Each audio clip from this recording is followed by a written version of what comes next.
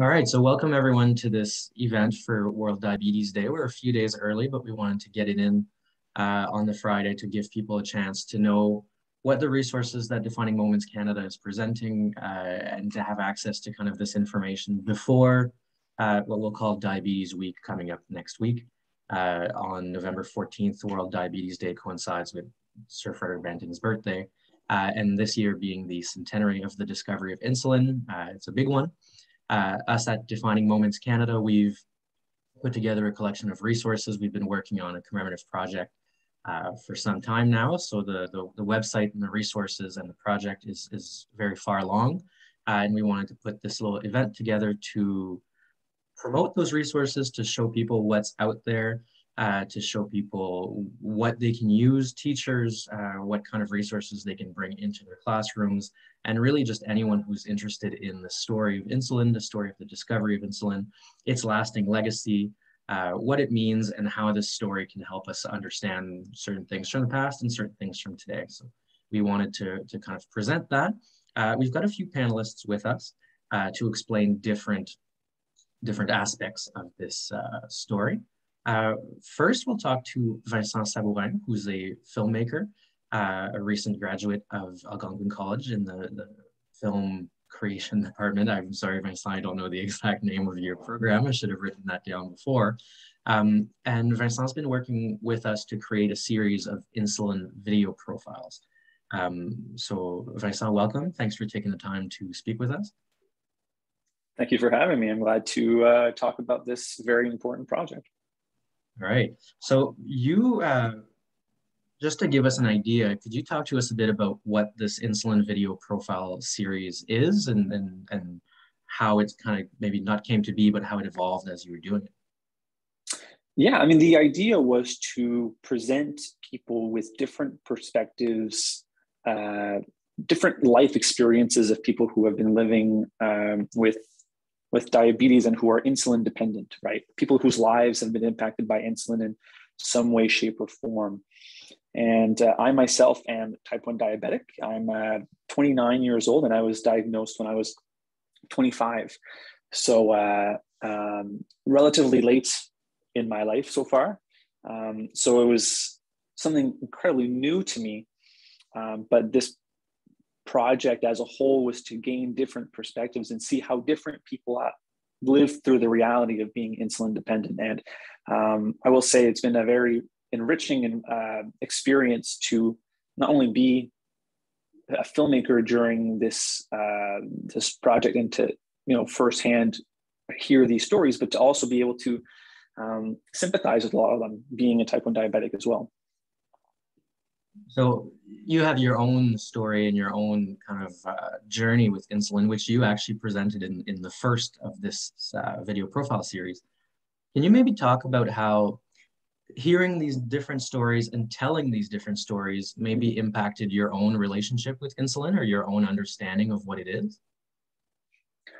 I mean, it's changed. Well, it hasn't changed, but it was definitely put into check a little bit, is how I like to put it. Like, for those who've watched the video, my relationship with insulin is, for the most part, a positive one, in that, I found that I took my health a lot more seriously after my diagnosis, as all diabetics should.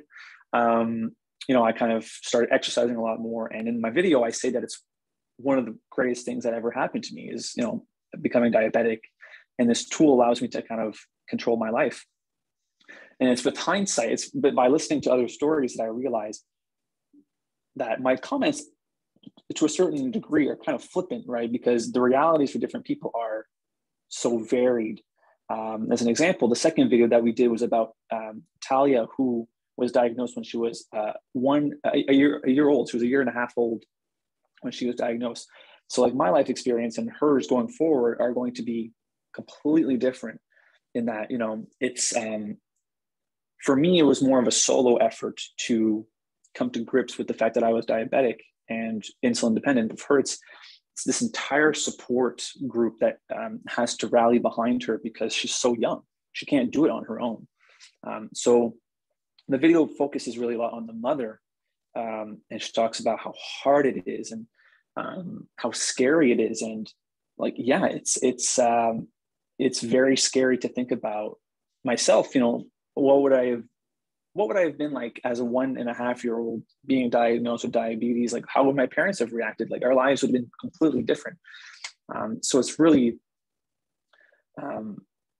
it was really great to hear all those different stories, because I don't know that my perception of insulin has changed for me, but I certainly don't take it for granted as much anymore. That's for sure. That's for sure. You get the sense in the video series you've created that there's people of different ages, and it's kind of, we're talking to Talia, who I think is 2 at the time of the video. There's you know, a 9-year-old, there's an 18-year-old, there's yourself, who's in your late 20s. We're talking to a young mother. You kind of get the sense that everyone's experience with insulin is different, but also if we did a profile of these people at different times in their lives, if we did a follow-up profile of Talia in 10 years, or if we did a profile of yourself 10 years ago, that the story would be very different. Can you maybe speak this to the sense of kind of the evolving relationship with insulin that one would have through time, depending on realities and what they're going through? Do you mean through me specifically, or for the other just kind of video subjects as well? I think one thing that's interesting about your series is how you capture different periods in people's lives, right? Mm-hmm. And how maybe you're able to tell the story of insulin through multiple people of different ages.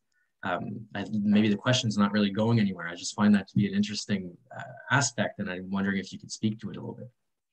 I mean, yeah, I think the subjects that we found, not to categorize them just as subjects, they are people, but they represent different facets of life, right? Like, I feel like I have known people in my life who have been diabetic since a young age, and going through adolescence, your body goes through so many changes, and with being diabetic and being insulin dependent, you're forced to kind of create a habit for yourself, a routine that you kind of need to follow. But all that gets thrown out of whack with changes. If you even just like take up a sport, you have to like really change your routine.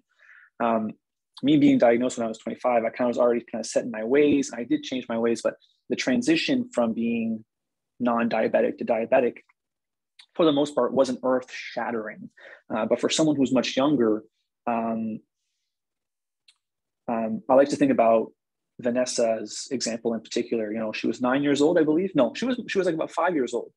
Like, how do you communicate that to your parents? You know, you don't really know how to really kind of understand what's going on, and it's like a burden on the parents almost to a certain extent to lead their children through that. So that's one side of it. And then we look at Emily, who's a mother who's had diabetes since she was a child herself, but isn't letting these so-called challenges stop her from living her life. One of the questions that we ask her is, because she is also, she has given birth. She was pregnant at the time of our video, but I asked her if being diabetic was at all a factor in her decision to have children, because you can transmit it. It's a genetic disease. And she said, no, you know, it's not something I've thought about whenever I wanted to have children. I just wanted children, and that's that. But that's something that I think about greatly, is passing that on to my child. I think I don't know if that answers your question, but depending on your age, you'll deal with it very differently. And just not even just your age, but also your socioeconomic background. Like, sometimes insulin isn't very accessible to you. And I think that's a reality that we also need to kind of think about and acknowledge. Yeah. I think, absolutely. I think, you're really hitting on it, that insulin will react differently with different people. You'll be able to find insulin differently. And depending on where you are in life, your relationship with insulin will be different. Your camera is a bit frozen for me, but I'm still speaking as though you can still hear me. We'll see if that's accurate. Oh, or maybe my internet's bad. No, Anna and Scott was smiling, so I think it's maybe more Vincent. Well, I'll ask a long form question and he'll have to improvise when he comes back in to pretend he heard it. But you know, Vincent, you're speaking of insulin basically affecting people differently, but also depending on your socioeconomic status, whether you can find insulin. This last video of the Insulin Profile Series, which we're premiering in a few minutes here, showcases a young teenager who developed an allergy to insulin. So her relationship with insulin dramatically changed. Could you, Vincent, maybe set up this video, kind of tell us about the video that we're about to watch, to tell us how, why it's the last one in the series and how it's really showcasing a unique experience with insulin? Sure. For the 4 videos that we kind of start with me, there's Talia, Vanessa, and there's Emily. These are stories of people who have diabetes and are insulin dependent. And one of the questions that we ask at the end of each video is, if you could speak to Dr. Banting right now, what would you tell him? And for the greater part, everything is just very positive. It's like thank you messages. But what's really interesting about Sasha's story is that insulin for her is almost not enough for her. Being allergic to the thing that is keeping her alive, we kind of wanted to end on this ambiguous question of what next? What do we do next? And I don't want to reveal too much, but I think it's really important to share this story of hers where it's not all sunshine and rainbows. You know, things can be really hard. And for people who are type 1 diabetic, having insulin sometimes is a solution, but it's a temporary one. All right, well, I'm looking forward to watching it. I haven't watched the full version yet since it's been fully done, so I'm looking forward to putting it on, which I'll do now. This video tells the story of Sasha. She's, I believe she's 18 or 19, and she is from Eastern Ontario, from Plantagenet. From Alfred. From Alfred, sorry. And you're actually from right near there too. So this video series is kind of really speaking into your wheelhouse in that it speaks to. Sorry, I when my connection lost there, broke up, did you talk about her story, or is that what you wanted me to do? I was kind of asking you to throw to it, and you did. You kind of, I think you teased it nicely. So let's put the video on, and then if you have any kind of things you want to say to kind of tie the knots afterwards, you're welcome to speak again. This video, the main language that Sasha speaks in the video is French, but it is all subtitled. So I think it will have, sorry, I'm sharing screen. I can't do things at once. I can't speak and share screen at the same time. Let's put the video on and we'll see if we have any more comments afterwards.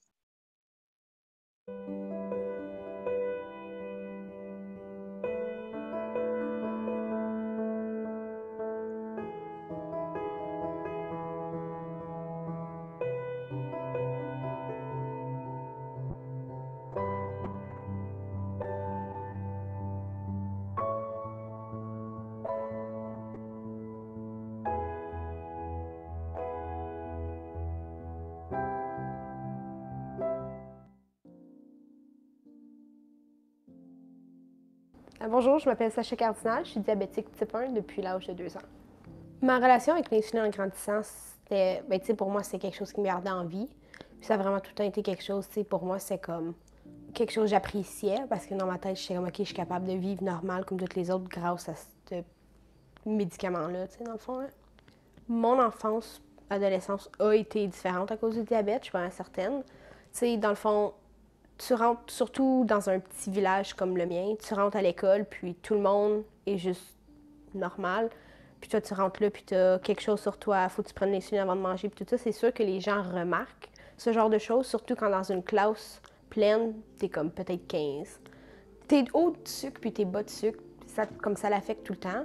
Puis dans le fond, genre, comme tu sais, quand je suis basse, dans le fond, je me sens tellement comme pas engourdie, mais comme, tu sais, mes jambes tremblent, je vais pleurer à tout. Tout. Comme je deviens super émotionnelle puis tout ça. Tandis que quand ton sucre est haut, tu sais, comme, ça peut affecter aussi, selon moi, les relations que tu as avec les gens. Parce que je deviens tellement agressive, Puis je suis juste comme sénère avec tout quand mon sucre est haut. Puis c'est comme, tu sais, j'ai soif. Puis c'est comme, OK, ben on va aller aux salles de bain, mettons, 5 fois dans 1 heure. Tu sais, puis c'est tout le temps comme... Les gens, il faut qu'ils s'adaptent à ça aussi. L'été de la 8e à la 9e année, c'est vraiment là que j'ai vu, comme j'ai commencé à avoir une réaction négative, pas mal à l'insuline. Quand que, je me souviens, j'avais parlé avec une de mes amies, puis c'est ça, j'y parlais, puis j'étais comme, oh my God, j'ai vraiment, comme ça me fait mal quand je donne l'insuline, comme quand j'étais jeune, il n'y avait pas ça, tu sais, comme, c'est comme, toi, tu l'as-tu, puis c'est ça, il était comme, non, comme, il n'y a pas personne que ça fait si mal que ça quand tu te donnes l'insuline. Puis c'est de là maintenant qu'on sait que j'ai une allergie type 4 à l'insuline.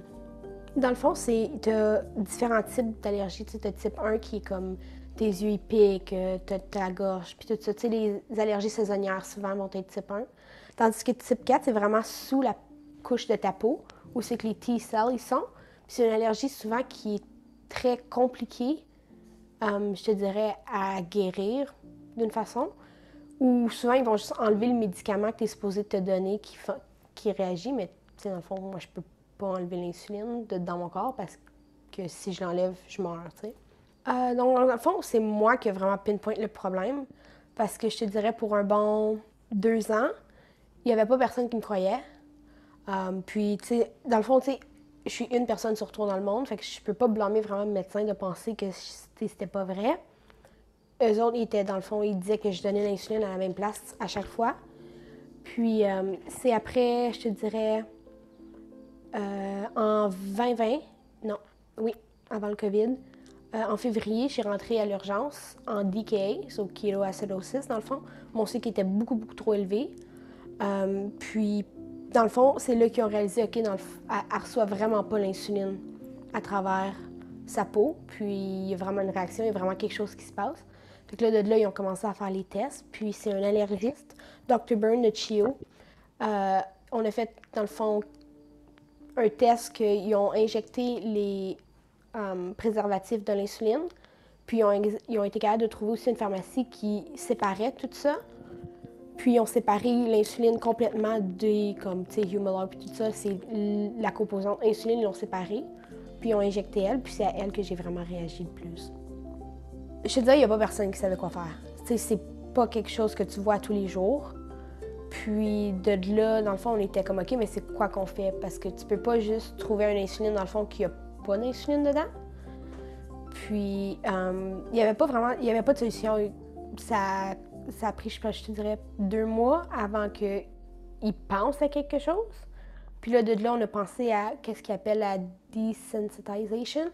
Fait qu'ils t'injectent un petit montant d'insuline dans ton corps par heure pour essayer de reprogrammer, dans le fond, ton corps, puis de montrer que c'est pas quelque chose qui peut pas être dans ton corps, puis c'est pas quelque chose que tu peux rejeter ou c'est pas quelque chose qui est dangereux pour toi, mais ça n'a pas fonctionné.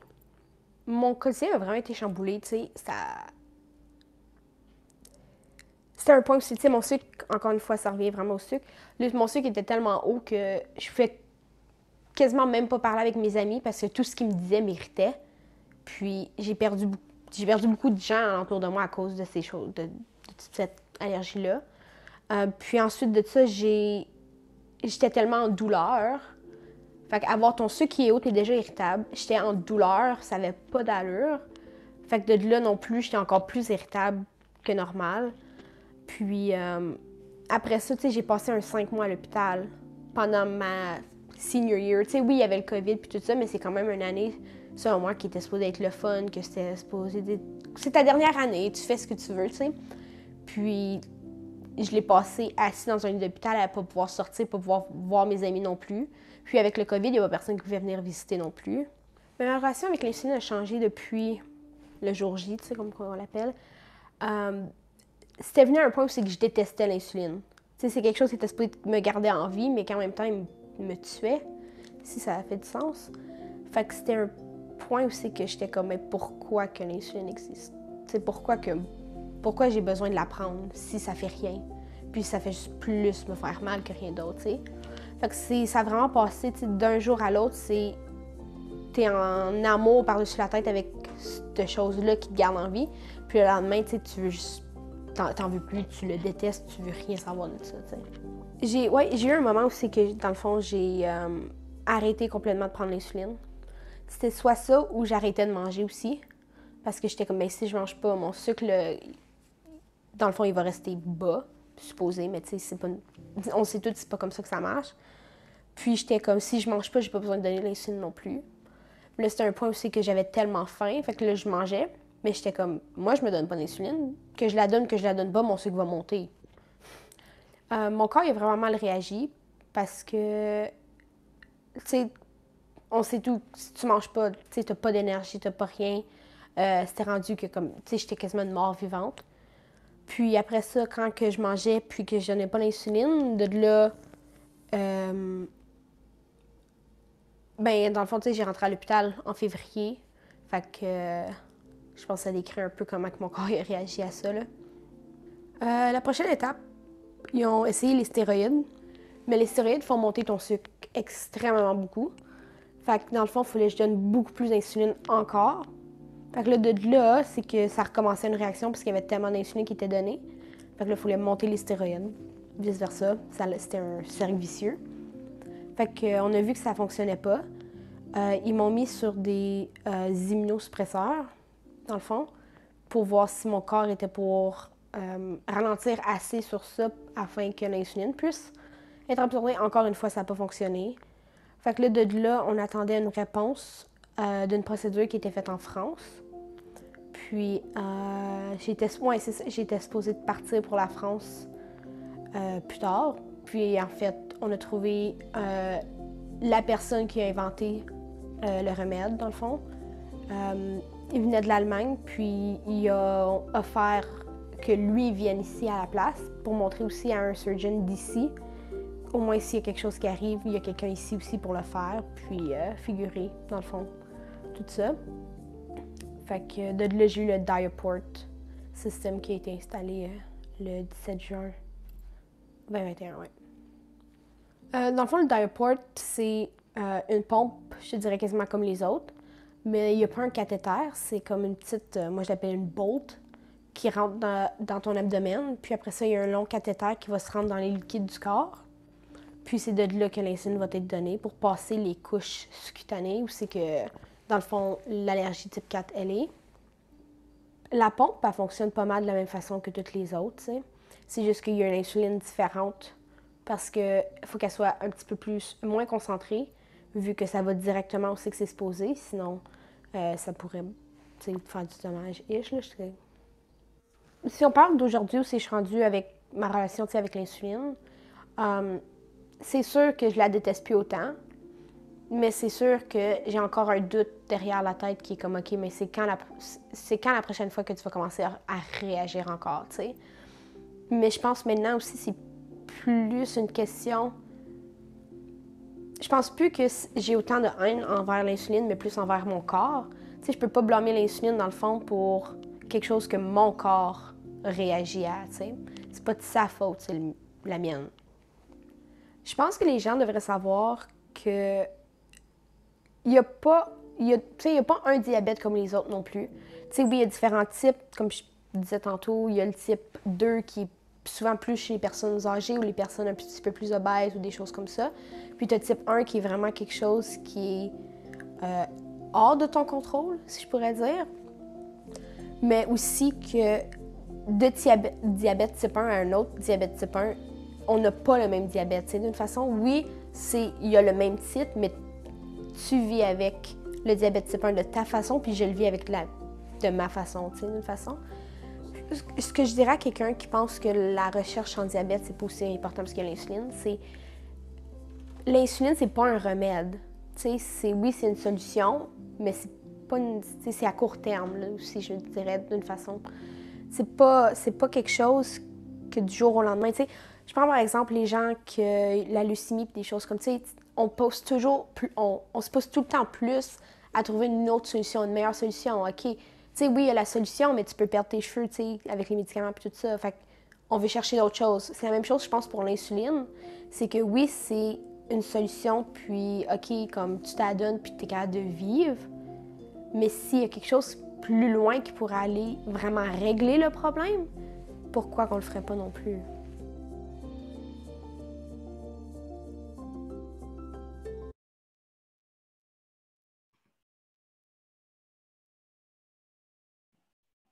All right, it's quite a last video to come and end this series because, you know, the Insulin 100 commemoration is all about the discovery of insulin and how we're reading the stories of early patients whose lives were very short. And you know, when Sasha talks about how she wouldn't eat and how her blood sugars would skyrocket and then drop. And we're commemorating so much how insulin has solved that this kind of really bookends this project and saying that it isn't a cure. So that's quite powerful and a powerful end, I think, to the series that you've done a wonderful job creating, by the way. I want to put that out there. That's very, very good content. And I'm proud that we're able to showcase that on the Defining Moments Canada website.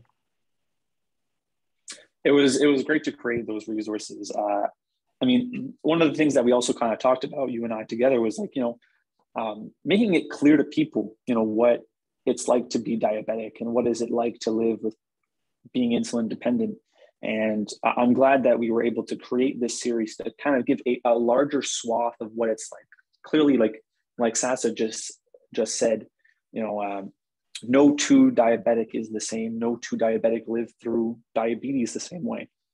So I think it's important to kind of share those lived experiences so that some people don't feel like they're on their own going through things like that. Especially Sasha's case, where it's so rare and so unique that, it's, should someone else feel the same way about insulin, it's great that, there's a resource out there to help them kind of understand what it's like to live through it. Absolutely. Well, I'm looking forward to putting this video up on the website and sharing it. That's not, maybe for a couple more days we'll be doing that. This was kind of a avant-premiere, premiere for the attendees of the webinar and for the kind of the special occasion. But thank you for letting us premiere it, Vincent. Thank you for your time and for answering these questions. I think you've done a great job kind of bringing important points up. So thank you for that. Thank you. Thanks. And so we're just talking now about kind of the discovery of insulin being the discovery of something that's not exactly a cure, but that has changed life for so many people. And in fact, over the last 100 years has made it so that, except for rare cases like Sasha, people can live a fairly normal life through it. Now, this all began with the story 100 years ago, and actually more than that, years before that, of the discovery, the co-discovery of insulin, the creation, the purification of the extract. So we have with us Scott Smalley, who is the creator of the award-winning story map, the Banting Storymap that's on the Defining Moments Canada website. It's been recognized as Esri Canada's App of the Month in September. It's been a very, very popular aspect on the website, a huge part of the Insulin 100 commemoration. And we've invited Scott today to come talk to us a bit about the story that he discovered, kind of Frederick Banting's story and the story of that discovery of insulin. So Scott, if you could give us in a few minutes kind of a breakdown of what is that story that you discovered and that you are telling in that story map? Yeah, so it was really interesting when I was tasked with beginning that exhibit. It kind of was like I really didn't know what I was getting into. I knew that there were buildings named after Sir Frederick Banting. I knew he, was the discoverer, co-discoverer of insulin, but beyond that, didn't really know much. And so, when I started on that path of doing the work, getting into the archives and reading up about Banting, and it really helped to shape my understanding of exactly who Frederick Banting was, the importance of the work that he did, and so it was really a lot of fun to take all of those elements of his life, because he was, his life was so diversified. The story of insulin is really just as much as it's probably the largest part of his life, and certainly what made him famous. There was so much to Fred Banting that people don't know, that people didn't know. And so, in mounting that exhibit to the story map platform, it was just, it really was the ideal place to put it, because,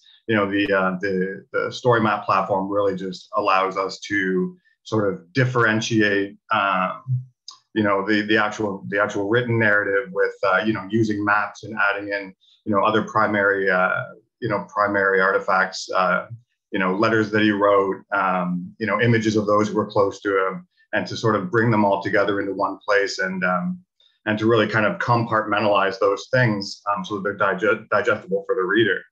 And so I'm just going to share my screen for a sec. I have just a couple screen grabs from the exhibit itself, just to save on some bandwidth. So I wasn't going to show the actual exhibit, but so yeah, it starts out here where, you know, I believe they call this a collection, the platform, but it's basically the landing page. It is a collection of all of the different elements of the story map. So, you know, intro and acknowledgements, and then Banting's life before insulin, you know, what informed his decision to become a doctor. The discovery of insulin, which talks about, you know, more about, you know, it talks about Banting the person with regards to that you know, summer of 2021. Banting the artist, you know, he was very influenced by the Group of Seven, and he was with, that's E.Y. Jackson on the left. And they went to the Arctic, and they, you know, they went on a lot of adventures around Ontario, Quebec, the Arctic, painting and sketching, and then Banting beyond insulin. So his later research and, you know, his influence on the Second World War, and actually the research that he did towards aviation in World War II as well. So he did quite a bit with his life.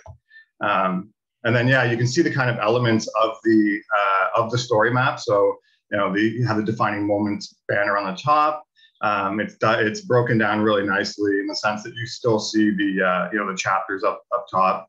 But then, you know, it kind of breaks it down even further and compartmentalizes each chapter. So early life, education, First World War, etc. And then, yeah, so, you know, the great thing about it is you can see the map on the right.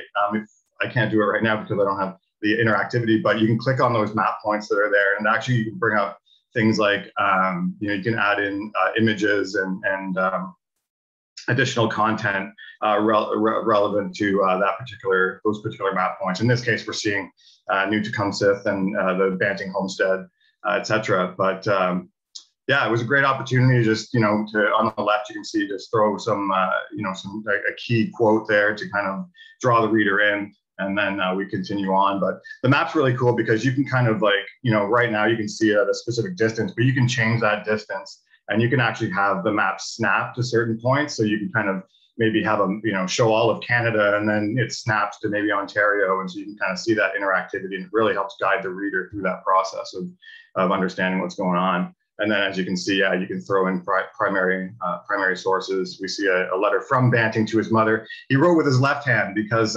his right arm was had shrapnel in it. And you can see that little drawing in the middle of the page on the right is actually he drew the shape of the shrapnel that went through his arm. So yeah, kind of interesting. And then yeah, some additional interactivity. So when he went up to the Arctic, it actually was well documented where exactly the ship that he was on, where it went. And so in terms of this exhibit, you can actually see the exact route, the onward and return voyage. And again, click on each part and tells you a little bit more about those individual stops. And it's quite interesting.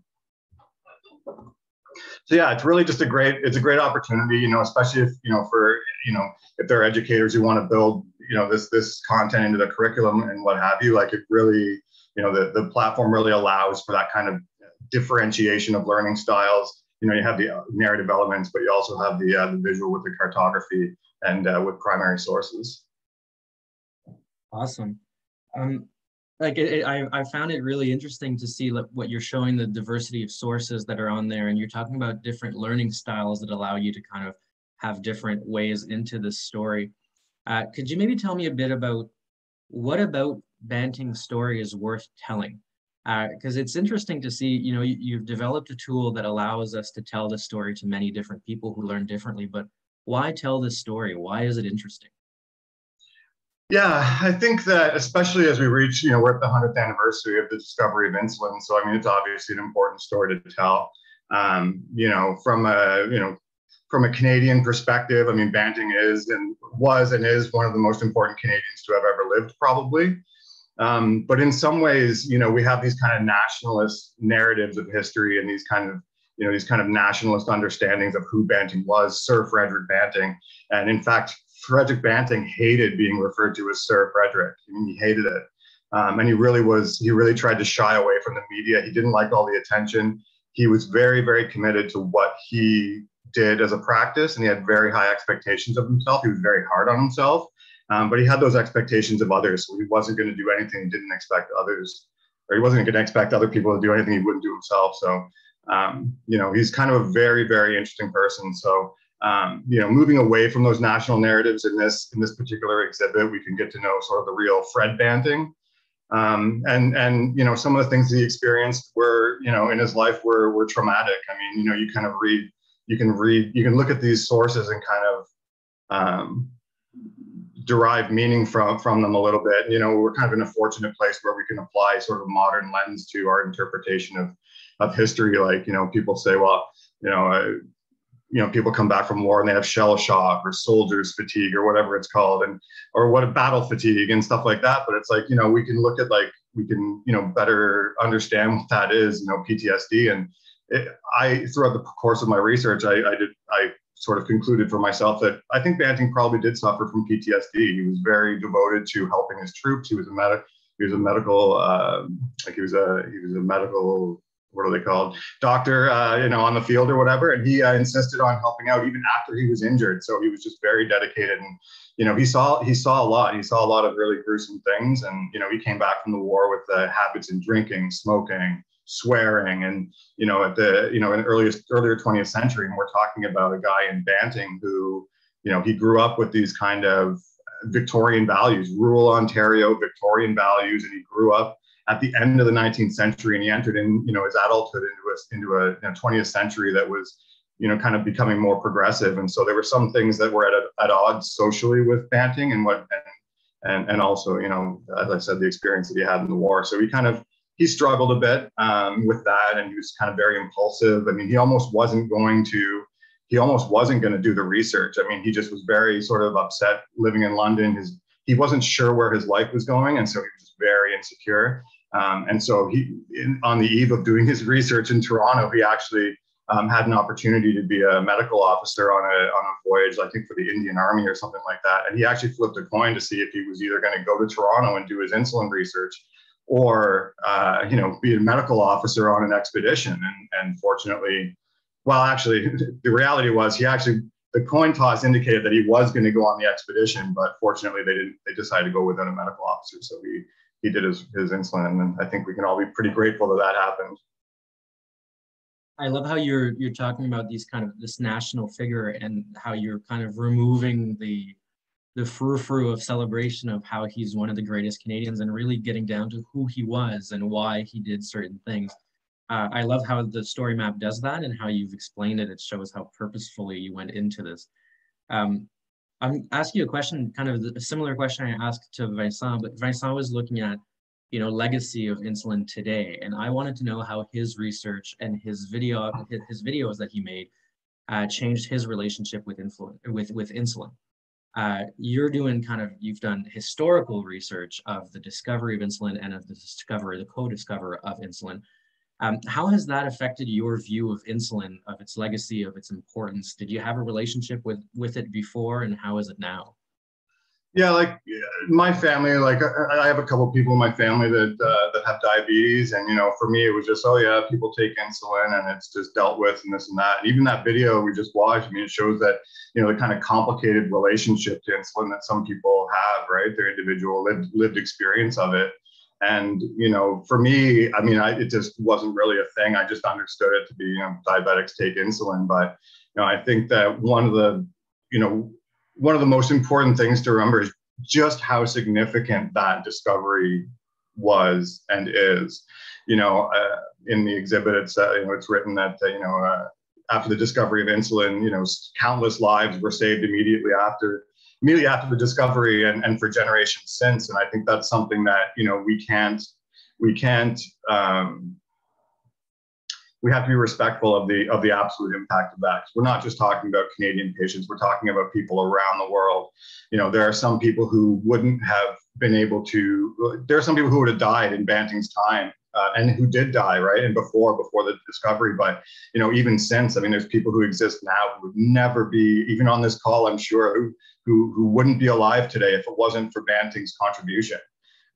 You know, so I think that the biggest takeaway is just, you know, we have to keep we have to keep this discovery and the importance of this, the importance of the history alive, and continue to talk about it, especially in these days, where there's, in some cases, skepticism about, medical science and stuff like that. I think it's really important to be mindful of the history of public health, the importance of public health measures. And so I think this is a very relevant story today, as relevant as it was 100 years ago. Absolutely. We're so used to insulin being prevalent and being available, especially in our country here, that sometimes we forget about the impact that it had when it was discovered, how life-changing it was for so many people. Well, thanks for bringing that back into perspective, because I think, we try to have a project where we're commemorating insulin from all different angles, and we want to keep it, historical and legacy, and kind of have a good balance for it. And I think you've done a great job kind of bringing back that historical content and the weight of this discovery back for us. And of course, of describing and explaining the story map and how, as a tool, it helps tell this story. So thank you for being with us and taking the time to talk about that, Scott. My pleasure. And a good segue here, because you're just talking about the historical elements that we have the legacy elements, and we've got the story map as a tool. We've talked about the insulin profile videos as a tool. Our last panelist here that we have is Anna England, who is a colleague of mine at Defining Moments Canada, and she's here to talk to us about the Insulin 100 commemoration, the Insulin 100 project as a whole, and the resources that we have available, the resources we have on the website to help people tell this story. So Anna, if you could just kind of take it away and tell us about all these things, all these goodies on the website. Yeah, absolutely. And thank you a lot to Scott and Vincent before I start for just helping us create a lot of the really amazing content we have for Insulin 100. The story map and the videos are obviously very enticing for our audience, and I think people are really, really liking them. So thank you again. That content is just remarkable and looks so great. So I just, as Louis had mentioned, I just kind of want to walk everyone through our website and let everyone know essentially what we have created and what we have curated for the Insulin 100 commemoration, and just kind of give people a little bit of a walk through the website, just so you can find some of those amazing resources, including the story map and the videos as well. So quickly share my screen there. Okay, move this. So this is the Defining Moments main landing page. The Insulin 100 project can be located here. So essentially, what we've done here is through the work of people like Scott and people like Vincent, as well as Dr. Ruddy and John Lawrence and a lot of community collaborators, we've essentially compiled and curated the one-stop shop you would need, I guess, to learn about insulin and the history of the discovery and the development of insulin. So on our main landing page, you'll find a little bit of a write-up about our project here and some more details about that, as well as our commemorating Insulin 100 video. And then here along the sidebar, you'll find essentially the list of all of our content for the Insulin 100 commemoration. It starts here with Manufacturing Hope. So Manufacturing Hope is essentially an article written by a very close colleague of ours, John Lawrence. And it was originally published in the February and March 2021 issue of Canada's History magazine. So that kind of really kicked us off with the Insulin 100 commemoration. And you can find that entire article written here. Or if you would like to go out and, of course, buy the Canada's History magazine, that's always an option as well.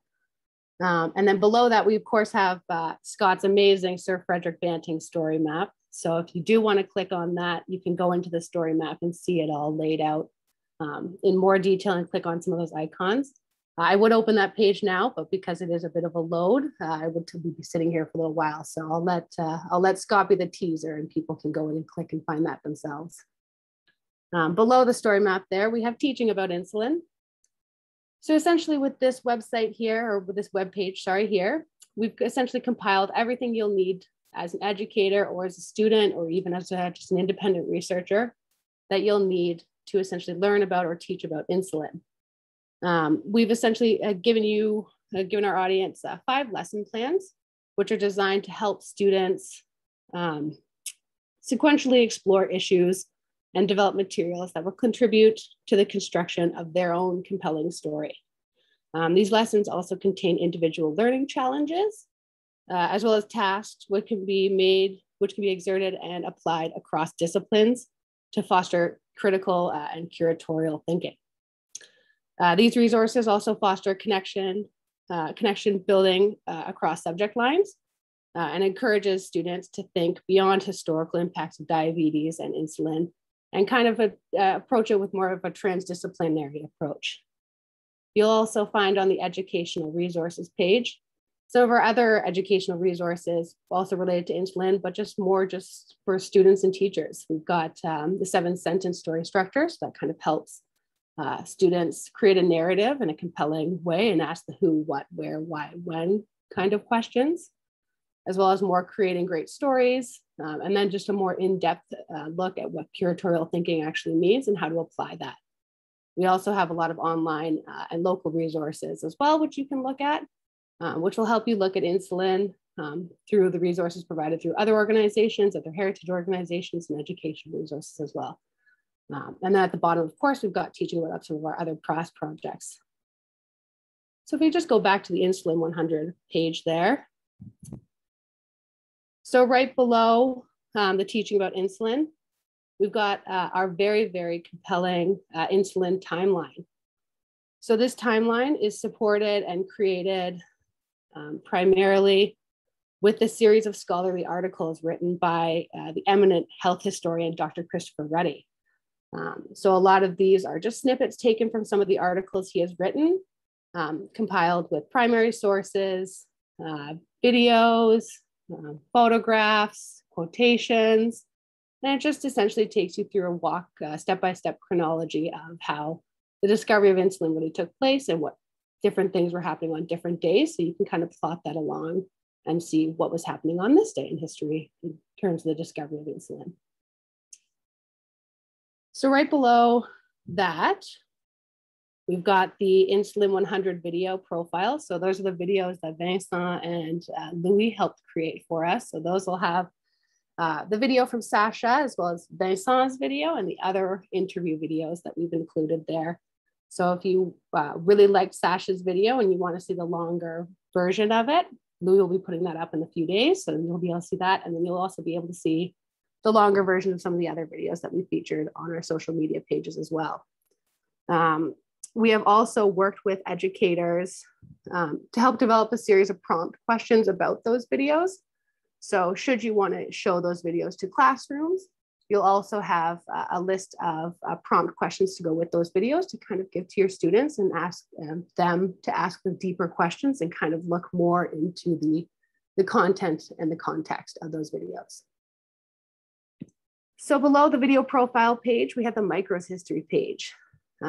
At Defining Moments Canada, we of course like to focus on the big definitional moments in Canadian history, but through that, we also like to look at the micro histories and the seldom shared stories that are also a huge part of these monumental moments in history. So although we do like to look at the Bantings and the Bests and the McLeod and the Collops, we also like to look at some of the untold stories as well. So in the micro histories page, we have some of the smaller stories related to the discovery of insulin. These ones here, I myself have written. And that looks at the early patient stories here, Dr. Lillian Chase, Dr. Gladys Boyd, and of course, the newest addition, Sadie Garrance, who's considered to be Banting's right hand through the thick and the thin of it all. Below that, of course, we also have the lasting legacy of insulin. So these are sequential articles written by Dr. Christopher Ruddy again. These have been in collaboration with the University of Toronto.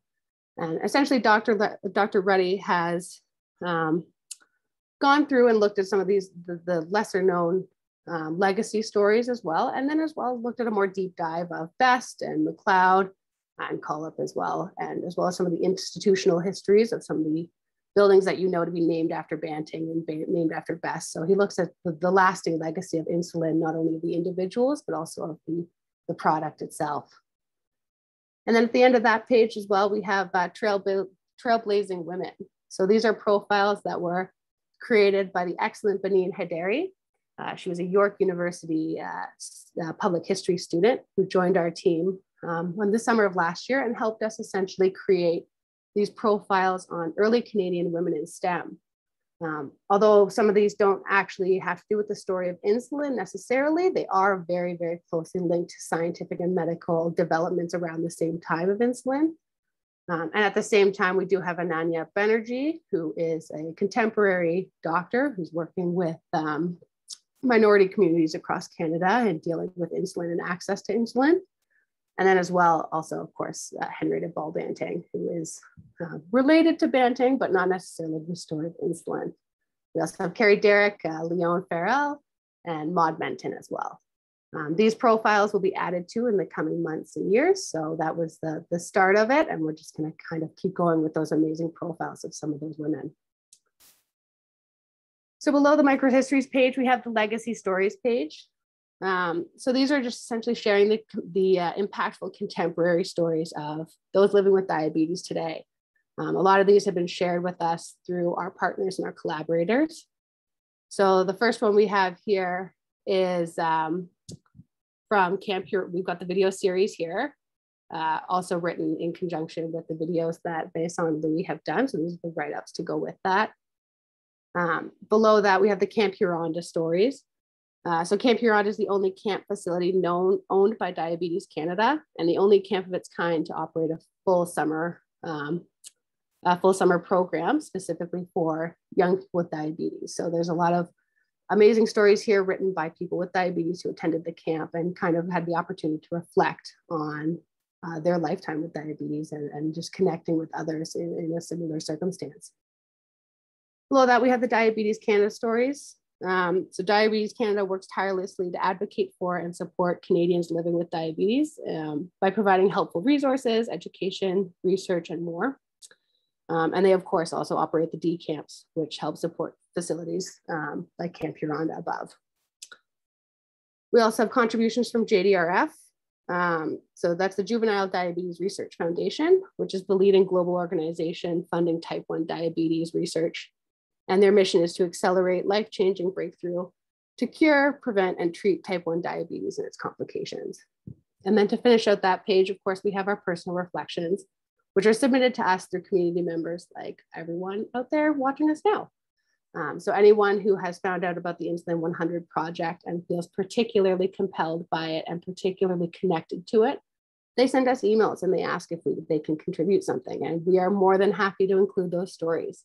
So whenever people are connected to a project that we have on the go, they are more than welcome to reach out to us and we will try to incorporate their story if they feel a personal connectedness in some way. So below the legacy stories, of course, we have the glossaries page, and that's just essentially terminology that will help you kind of navigate your way through some of these more complex topics of insulin and diabetes as well. And then we have our partners page. And essentially those are contributions from our partners and just current things that they are doing with the Insulin 100 commemoration as well. So of that list, we have the University of Toronto, the Insulin 100 project. Again, the University of Toronto archives, which have been monumentally helpful to people like myself and Scott, and I'm sure Chris Ruddy as well. And then as well as Sanofi Pasteur Canada, again, very, very helpful resource and a great partner to be with. And then Connaught Laboratories, Banting House Museum, a National Historic Site, and that is hosting an event as well next week. And then of course, Novo Nordisk, who you see mentioned quite frequently in the story of the discovery of insulin as well. And then just to finish out here, we've got the Life and Times of Frederick Banting podcast. So this podcast here captures the work of a Banting family historian, that's Bob Banting, who has dedicated a large part of his retirement activities to gathering data, conducting interviews, and collecting family memories, all related to his relative, Sir Frederick Banting. Him and his son, Jim, have allowed us to host a few of the episodes of their podcast on our website. And each of those episodes is also been paired with an explanatory article also written by Dr. Chris Ruddy. So if you want to listen to some of those podcasts written or conducted by a Banting family member with supporting articles by Chris Ruddy, this is also a fantastic page to go to. Just have a podcast to listen to or get along your day. And then the last thing on our website here is, well, I've mentioned them several times, but now so we can get a good look at them. This is a list of the Dr. Christopher Ruddy articles. So Dr. Christopher Ruddy is, of course, a very prominent insulin historian and Banting historian. He learned a lot from Michael Bliss, who was the foremost Banting historian, and has kind of picked up the torch for him. So Dr. Christopher Ruddy has very generously written for us several articles, which really looks into a deep dive into the history of insulin and the early development. So if you are at all interested in that history and a very detailed history, this is a very worthwhile page for you to go visit. And that is essentially the Insulin 100 project page at a very quick walkthrough.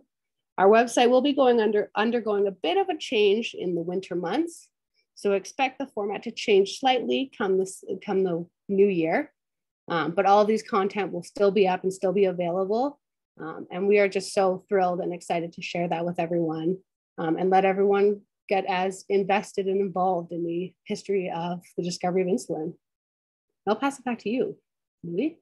Awesome. Well, thanks so much, Anna, for going through all of that, because like you say, we're so excited to share all this stuff, and we've got so much good content, but we want to make sure people know where it is and how to find it. And I'm glad that you mentioned the partners page, because we do want to thank all the partners that are partnering with us to allow us to do this. And you've mentioned a lot of articles by Dr. Ruddy. I do want to give a personal thanks to Christopher Ruddy, who's attending right now. So I know he's watching, and I want to say thank you for all that stuff that's on there. A lot of the content that we have, or all the content that we have, wouldn't be possible without the great partners that we have. So I want to thank you, Anna, for showing all that stuff. Thank you as a Defining Moments Canada co-worker, and thank all the partners that we have. I want to thank everyone who's in attendance also for taking the time to spend an hour with us and learn about our project. And take the time again to thank Vincent, who's had to step away, but for his time today and for his creation of the video series. And Scott, last but not least, thank you for taking the time for being with us, for creating this incredible resource that you've made, and for sharing your thoughts with us today. So thank you, everyone, and have a good rest of your good weekend coming up and Diabetes Week coming up. Take the time to read a few of the resources, watch a few of the videos, and share them if you can. Thank you.